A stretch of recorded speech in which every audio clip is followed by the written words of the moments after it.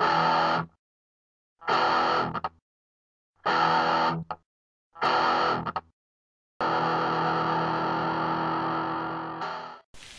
guys, Sponge Murphy here. Just another unboxing video. I got my hands on a box of Savage Orcs. I really like these since they first came out. It's one of those multi-part kits where you get a lot of options and there's a lot of spare parts in the box, and they're just a really great looking model. Like there's a lot of choices with them. You can give them like hand weapons, spears, shields, even bows. Even though you don't really see a lot of orcs with bows, but the option is with this box. This came in at €23, so it wasn't too expensive. So let's see what's in the box. So first off, I got the bases, and you do get, these are 25mm bases, so they're slightly bigger than the scaved ones I'm used to doing with the last few months. And you get this kind of rectangle base. It's kind of like a cavalry base for the big stabber, which is that guy, them two guys there, where they're carrying like a big I don't know what to call it, but it's called a big stabber in it anyway. Like it gives them like impact hits or something like that. So that's that. You get your instruction booklet, which goes over all the options you can give them. There's a lot in it. I'm not too sure which ones I could go for yet, but I think the spear and the shield ones are pretty nice. So there's 3 sprues. Zoom in and have a quick look.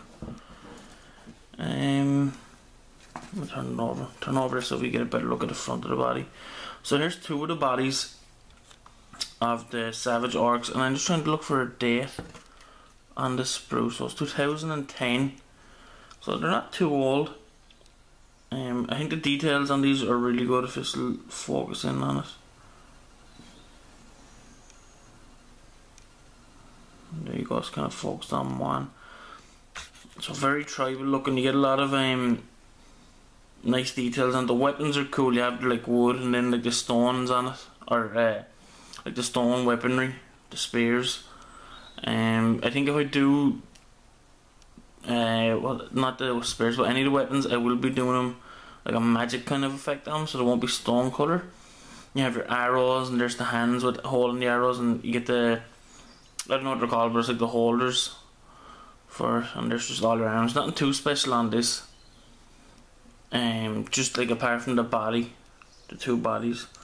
And there's the musician's arm. So instead of like a drum or like a horn or anything, it's a skull that he beats. So that's pretty cool. The second sprue comes with 4 bodies. I'm just having a quick look on it here now. We'll start up here. So you get your 4 arrows. You know, the arrows are nice, but I just don't think they suit orcs. You have your hands here with kind of like hand weapons and little you know, like there's a bone tied to the hand there instead of like an axe. You get like a little dagger. Our focusing is going a bit funny on it. And then you just have their arms, and after that there's the backs. Let's have a closer look at the bodies. These are pretty nice, and I'm really looking forward to painting these. They should be pretty handy to do. And then up here, well, not, I turned it around so it's down this way. You have more bows down this way, and then over here there's the big stabber, which takes 2 orcs to hold. Then you have like some jaw bones which go along the jaw of the orc's head.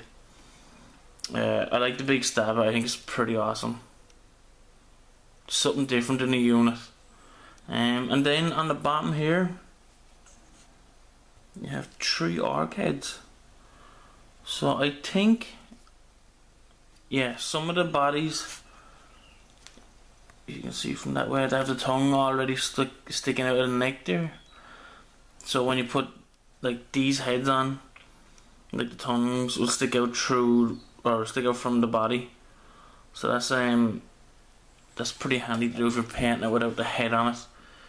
And here on this last sprue, we've 3 more bodies. There's 3 bodies in that one, 4 in that one, oh, and 3 on the first one. Thought there was only 2. Thought I was missing a body. So zoom out. This one has a lot of hand weapons and a lot of shields. Let's have a closer look at some of the hand weapons here. You have like the axes, and much prefer the one on the left. Is pretty cool. The sword is awesome. I like the sword, like a stone sword. I won't be painting it like stone, but it's pretty nice. You kind of have like your axe weapon. You know, a lot of them are tied up around bone and everything. You can see it there. And then here, I'll zoom up a small bit. You have your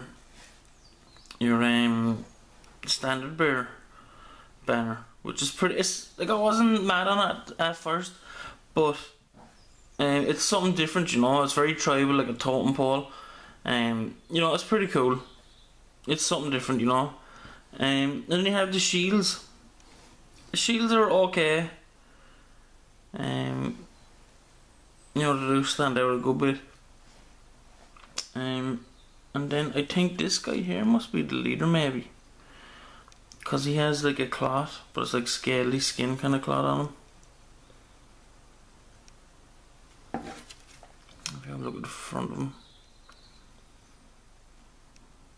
he has a little bit of extra cloth on him, but then again these guys do as well. So then just last, then you have the heads here. You know, they're cool to have the hair tied up and everything. This guy's chin and teeth are pretty cool. Big jaw on him. Yeah, so that's it.